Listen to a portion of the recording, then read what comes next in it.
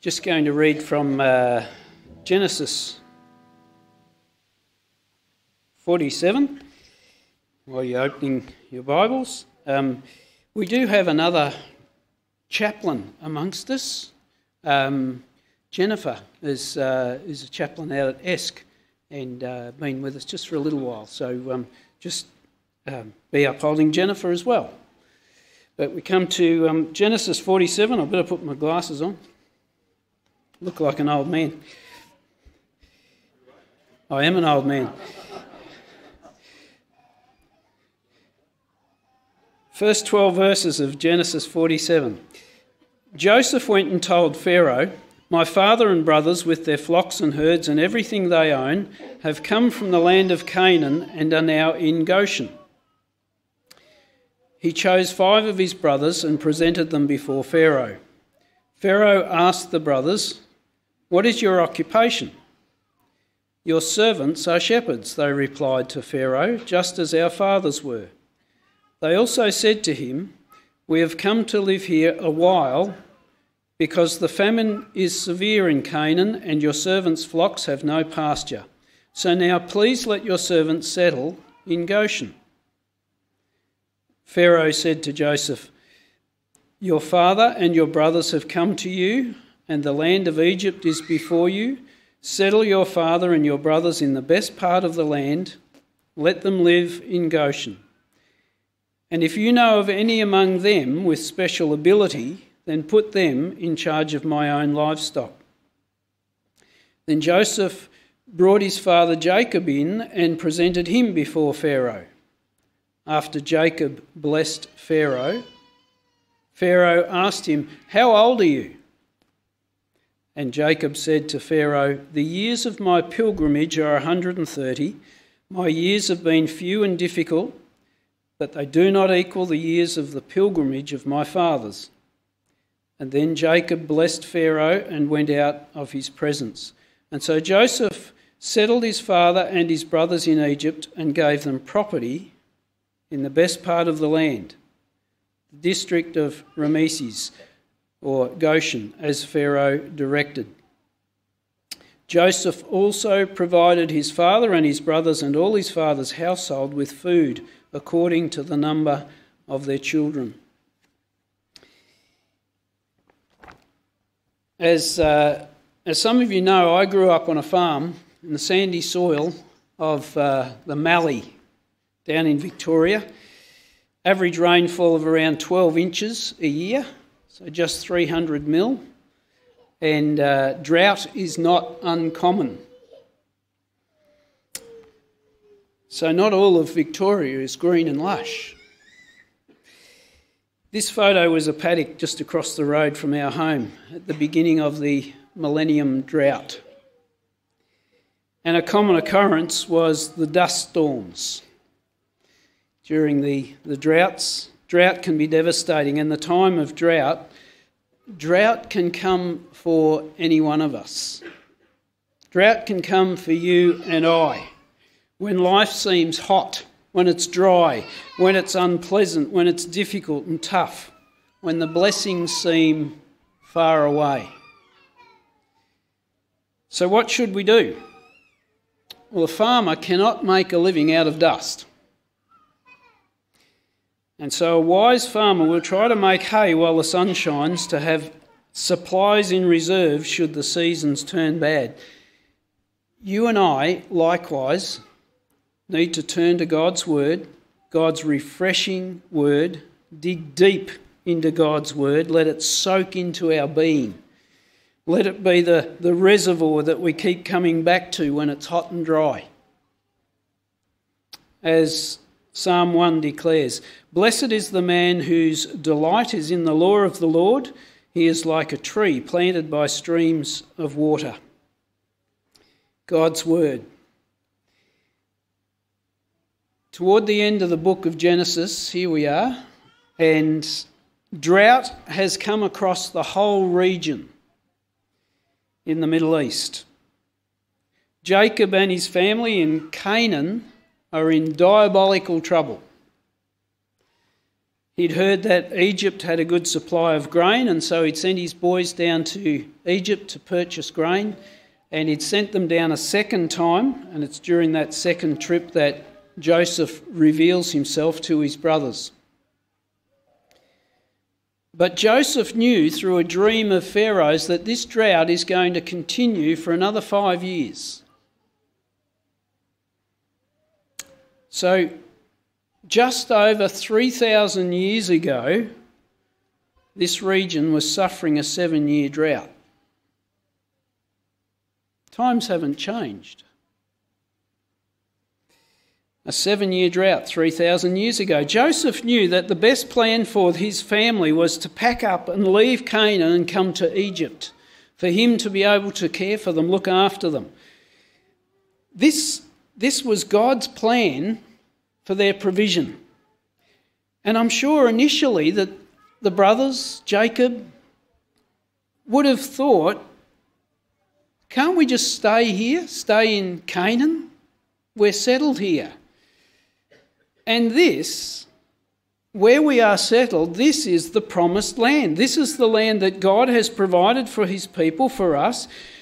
God had told grandfather Isaac and great-grandfather Abraham, this is the land where you are to settle.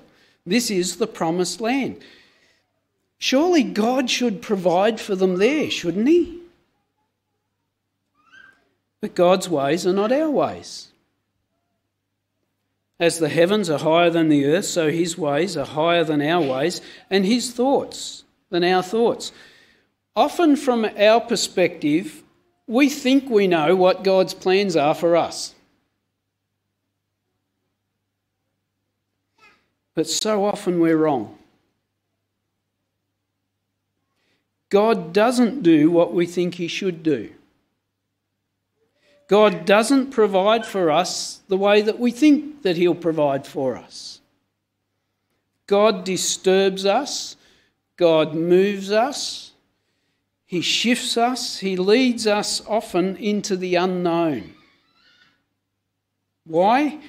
Often because God is attempting to lead us into a greater depth of faith in him, to trust him more. And ultimately, God is less concerned about our circumstances, our preferences or comfort than he is about our faith in him. When God is the most important one in your life, then your circumstances matter little. And yet we get hung up so often on our circumstances, on our preferences. And as we read the story, it may appear to us that Joseph was taking things into his own hands. However, Pharaoh had previously agreed that Joseph's family should come to live in Egypt and that he would have them settle in the best part of the land. Go back to chapter 45, verse 18. And so here in chapter 47, we see Joseph taking time to go before Pharaoh, to come before Pharaoh, to honour him by approaching him a second time, allowing him to restate his previous directions for their provision. Joseph seeks to honour Pharaoh. Now, we don't know whether this particular Pharaoh honoured God in any way at all. Most likely he didn't. But he certainly had great respect for Joseph. He had great faith in Joseph. He had placed Joseph in the position of prime minister over all of the people in the land. And so what we see here is mutual honour and respect. They both sought the best for one another, for their families, for the nation in general. And although Pharaoh worshipped a multitude of other gods and the sun god Ra, he had his mystical magicians. He undoubtedly lived rather ungodly life. Joseph gave him due and full respect. So how should you and I treat not just one another, but our neighbour, our workmate, the fellow student, the office girl. How should we treat them? With respect. How should we treat our Muslim, Buddhist or Aboriginal contacts? With respect. We may not agree with their beliefs and lifestyle, but we do need to respect them as being made in the image of God. And God loves every one of us. Some Christians, I think, we tend to think that if others don't agree with us, then they don't respect us. Could that be because we don't respect those who have different beliefs or lifestyle to us? We don't actually respect them. Sadly, I think that often non-Christians are much more respectful of us than we are of them. Kev suggested before they might look at us and think we're a bit like a fruitcake. This tells us otherwise. McCrindle research has recently revealed that 92% of Aussies know a Christian, and they describe Christians as caring, loving, kind, honest and faithful. So, Christians in Australia are known to be caring, loving, faithful, honest. 92% of Aussies, therefore, respect you. Respect Christians. Because you are loving, honest, faithful. They're not wary, they're not necessarily sceptical or suspicious of us. They don't hate us. More likely, they just don't understand us. And so that should take away our reluctance and our fear of talking about our faith with them. 92% of Aussies know a Christian and describe us as caring, loving, kind, faithful, honest people. They respect us. Do we respect those who hold different beliefs or lifestyle to us? And so Joseph respects Pharaoh and he honours him. He honours the one who God has placed in authority over him. Do we respect and honour those that God has placed in authority over us? Do we seek to bless them, to do good to them, to pray for them? So we come back to our reading, verse 1. Joseph went and told Pharaoh, "My father, brothers, their flocks, their herds, everything they own have come from the land of Canaan. They're now in Goshen." He chose 5 of his brothers and presented them before Pharaoh. And Pharaoh asked the brothers, "What is your occupation?" "Your servants are shepherds," they replied to Pharaoh, "just as our fathers were." They also said to him, "We have come to live here for a while because the famine is severe in Canaan and your servants' flocks have no pasture. So now please let your servants settle in Goshen." Pharaoh said to Joseph, "Your father and your brothers have come to you. The land of Egypt is before you. Joseph, settle your father and your brothers in the best part of the land. Let them live in Goshen. And if you know of any of them who have special ability, then put them in charge of my own livestock." So Joseph's family have arrived. They've taken up, they're camping really. They're camped in Goshen. And there's a list in chapter 46 of the family, 70 all up, not including the names of the daughter-in-laws. So this is a significant number of people camped in Goshen. Joseph brings 5 of his brothers into the court of Pharaoh to introduce them, to show their respect, to express their gratitude. But they also declare that they are Pharaoh's servants. And there's no sense of entitlement. They come in humility before Pharaoh. What a difference to our culture today. We are constantly soaked, we're marinated, if you like, in an environment that says you are entitled to whatever you desire. That's our world today. You are entitled to free medical care, to a roof over your head, to enjoy a peaceful neighbourhood, or, if you so choose, to rock that party as loud as you like. So you're entitled to peace or party. You're entitled to a parking spot close to the shop, entitled to driving without anyone disrupting you, thank you very much, entitled to clear drinking water straight out of the tap. Most places around the world that's not the case. We think we're entitled to cheap medications, entitled to be on the dole and not work if I so desire. We're entitled to whatever we want. However we want. This is the age of entitlement where gratitude and humility are frequently missing. And we get drawn into that. Frequently we're not very grateful and we're not very humble. Joseph had advised his brothers prior to their meeting with Pharaoh that they should not hide their occupation. Go back to chapter 46, verse 33. When Pharaoh calls you and asks you, what is your occupation? He knew that Pharaoh would do that. Because Pharaoh's not just going to let anybody live in his land. He's going to go, how can you benefit the country?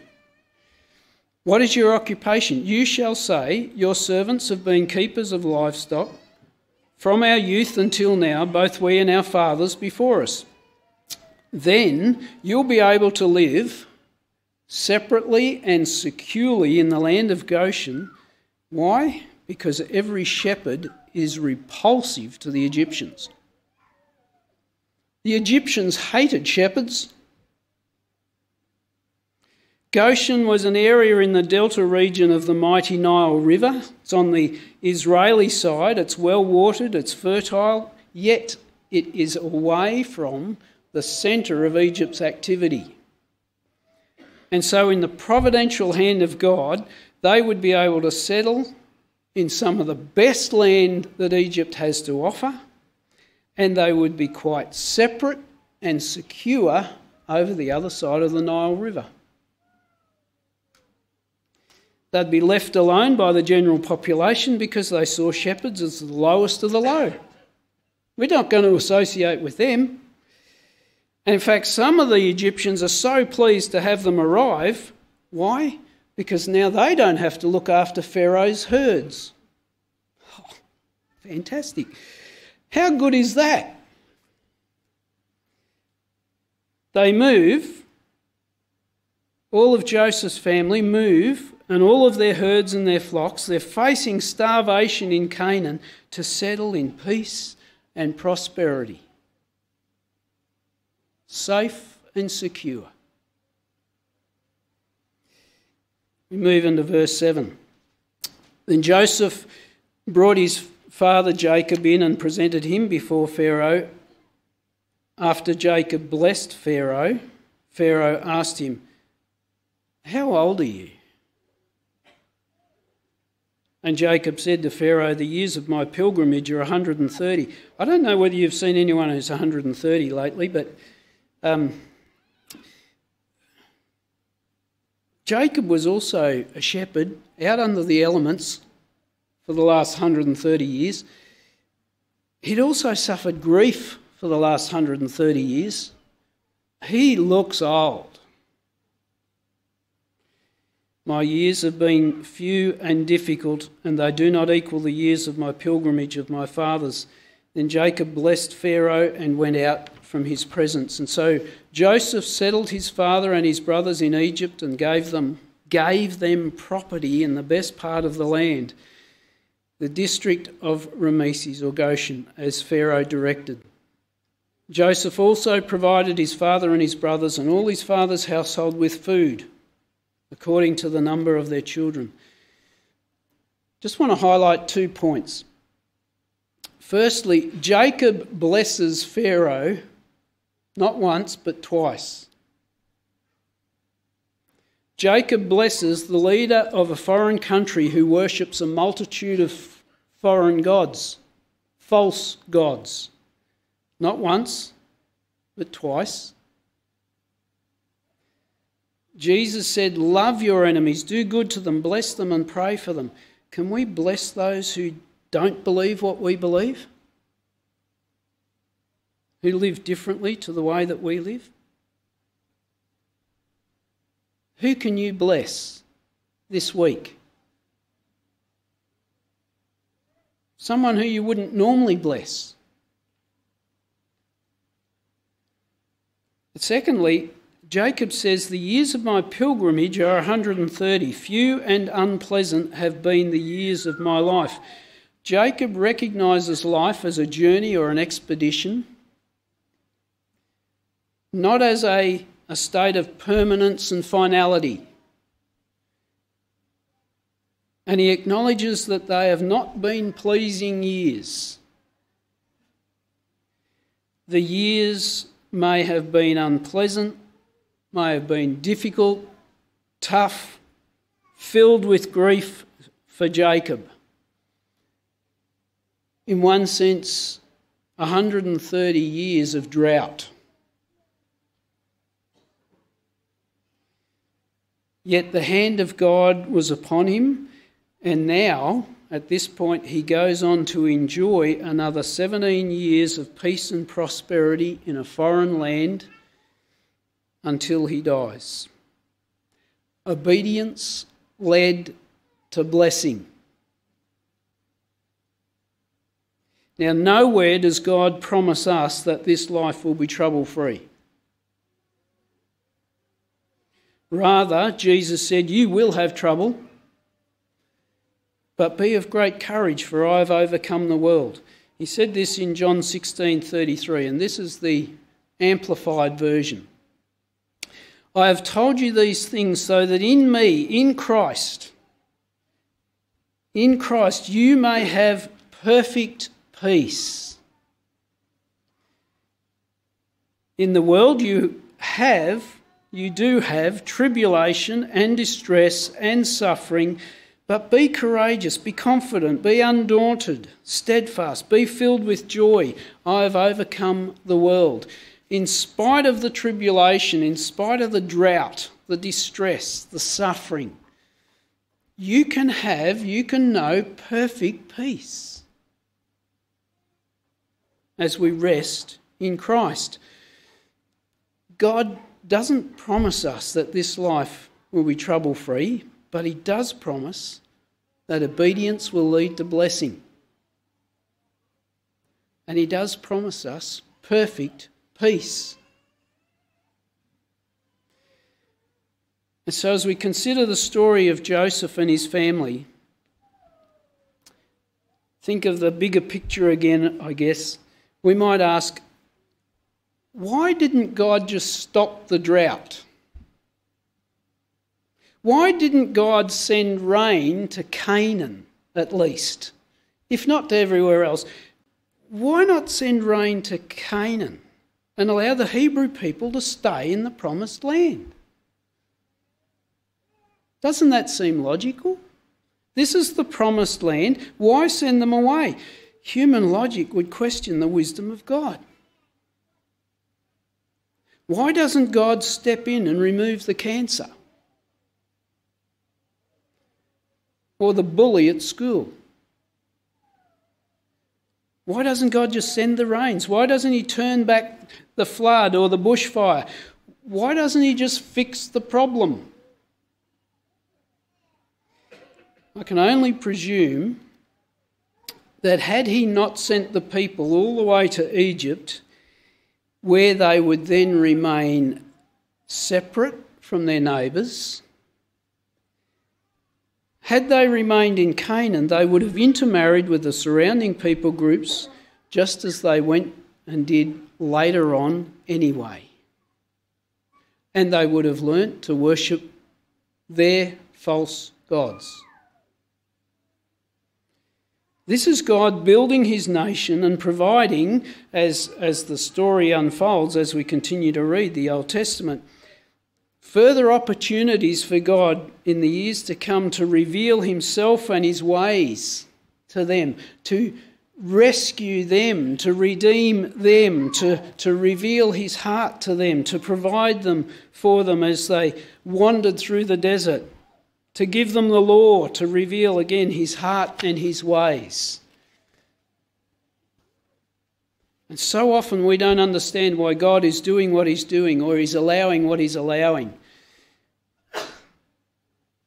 But God has never stopped revealing himself to us, revealing his heart and his ways. God does promise to be with us, to bless us, to provide for us, to protect us. The heart of God is such that he will always provide for his people. And if Pharaoh cared for these foreigners, these weirdos, fruitcakes from Canaan, if Pharaoh cared for them, how much more will our Heavenly Father care for you and I, his children? How much more? He is a good and faithful Father. I trust that when the times of drought come for you, that you will always see, you will always acknowledge, always appreciate the goodness and the faithfulness of our God. And ultimately, our obedience will lead us into the eternal promised land in glory. Hence, I look forward to dying. Our obedience will lead us into the eternal promised land. Amen? Amen. So is he your God? If not, then accept his forgiveness, his saving grace. Place Jesus as Lord of your life. And if he is your God, then serve him faithfully and obediently. Walk with him. So let's stand as we close our time together and sing of our appreciation, our great God who is so good, who is so faithful.